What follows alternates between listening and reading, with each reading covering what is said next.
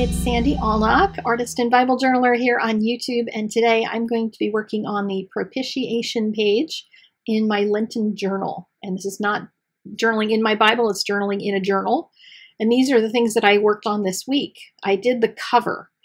And the way that I created this background paper is to take a photograph of the page that I was journaling from John 8 and printed it, blew it up a little bit, and then inked over all the parts of it except for the verse. So the verse would be highlighted. I wanted it to feel really distressed, even wrinkled the paper up and everything and tore it. Then I had some embellishments. I had that light bulb that says believe, and I had that wood block. These things are supposed to use on craft items, but I don't tend to make lumpy craft things. So this seemed like a good thing I could do, because this is going to be a really thick book by the time it's all said and done. I have a pocket with a copy of the study in it, and there's a piece of black paper. You can hardly see it. It has the ragged edge on the right-hand side. The other three sides are adhered with double stick tape so that there's a pocket formed there. And I made my own little arrow pointing to the verse. Next day, I worked on my advocate, my unmerited advocate. I don't deserve his advocacy, but I was really struck this day when I was praying about what would happen if I were arrested. He would be the one who could come in with the key and unlock my handcuffs, and spent my day dwelling on that.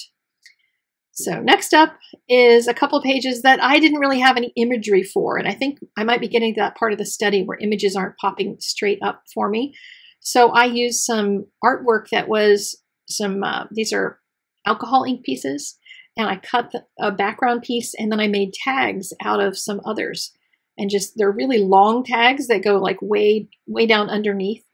And I made the pocket in the same way. I just made an opening on one side of it and put adhesive around three sides so that there would be pockets. And then there's little dimensional adhesive under the Son of God and Son of Man. So that was 2 days of journaling.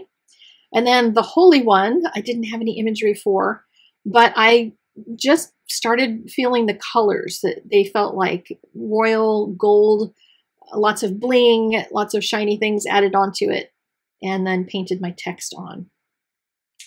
For today's page, I am working on, as I said, the propitiation. I had to look up the word, and it means the atoning sacrifice for our sins. And I did a quick sketch for what I was thinking about doing, but I changed my mind as I went. You'll see how that goes. It's one of those things that the Lord does with me. I start working on something, and he says, no, how about this instead? So I started by painting some really thin black clouds so that they'd feel all like stormy and that sort of thing. And I even added to it one of my favorite colors to add to a stormy sky, which is a yellow ochre. It's kind of a dull yellow, not a bright yellow. And when you put that into a like blue sky, or dark blue sky or dark gray sky, it just adds some storminess to it. And that's what I really wanted to focus on for this, since he's carrying the cross in this particular image. And then I continued painting down to the bottom with the same yellow ochre color so that there would be some ground there. Now with watercolor, you can paint right through something if what you're going to put on top is going to be darker. And as I was working on this, I was realizing I was definitely going to be doing a silhouette image here. So I could just paint right through everything. So once it was all dry, what I decided to do was something that my church did when we did some renovations. We were going to be painting and building new walls and all kinds of stuff. So people went in, and on the studs and then on the walls behind the paint, people wrote things. They wrote scriptures. They wrote promises God had given for the church and for their families. And they basically wrote it into the building itself. And then we just painted over it and did all the finishing work on top of it. And here I put all of the things, well, some of the things, there wasn't enough room, some of the things I've been forgiven for, and the things that Jesus has been the atonement for in my life. And it really brought up a lot of gratitude writing that stuff out. And here I'm taking a black ink. It's a waterproof black ink. It's called Carbon is the color, and it's by a company called Platinum. And it won't move. Like, I can watercolor over this and it won't go anywhere. If you don't have a waterproof black ink and you want to try this, then I would suggest maybe doing Sharpie. Write all your words out in a thin Sharpie and then get a thick Sharpie and just cover over it. Now, I'm really bad at drawing people, And this was a really badly drawn sketch that I did. So I'm sitting here proceeding with the inking and thinking, I've just ruined it. I was really unhappy that it was coming out this poorly. But then, you know, the Lord just rushes in and saves me. I tell you, he's my bacon saver so many times.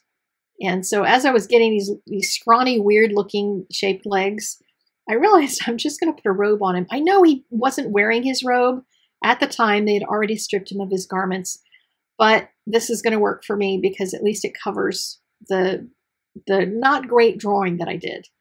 And then I used a fountain pen to add in the crown of thorns on the top of his head and that sort of thing. And I am going to do some other elements in here now that are going to hide some of that. So if you're having the same issue that I am having, then pay attention, because you can paint other dark things around the figure and then they won't be as noticeable. Now you could put a scene behind there like the skyline of Jerusalem like this. But what I decided to do was to do the skyline of my house. Because what I'm doing here is journaling about what Jesus has done for me. So why am I referring to Jerusalem? I want to picture in my mind what would happen in my life, and this is where my mind went while I was painting. What would happen if that whole scene from the day that he carried his cross, what if that happened in front of my house? What would I have done? Would I have gone out and carried the cross? I have to be honest, I don't know. Until we're in that situation, we don't know. We can't judge whether or not we would be a better person than some other person who stood by and let him carry his cross by himself. Would we have stood up like Simon of Cyrene and carried that cross for him? I don't know. And I have to really be honest when I think about things like this and wonder, Jesus, do I love you enough that I would have done that? I want to say yes, but I don't know that.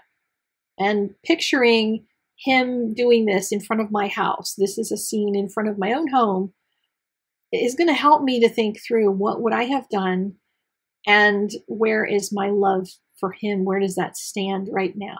Where does it stand today as I'm preparing my heart for Easter through the season of Lent? So as you can see, the watercolor is thinner than the ink, so it's going to be more of a grayish color, a dark gray. You can do a couple layers over it if your black doesn't come out gray enough or dark enough. But mine is kind of going to work. I wanted to get it all dry, and then you can sort of see the difference between the ink and what a watercolor would be. But it does hide some of the bad drawing in there, so you can't see it as much because there's all that dark color around it. So I added a little extra dark shadow underneath where he's walking to cover the bad feet as well. So there you go. And there's my finished page in my journal. So that's it for me today. If you want to join in, there's links to everything down below. You can certainly join in anytime. And there's a link even to the page that has all of my entries from the entire 40 days thus far. All right, I will see you again next Sunday. Take care and have a blessed week. Bye-bye.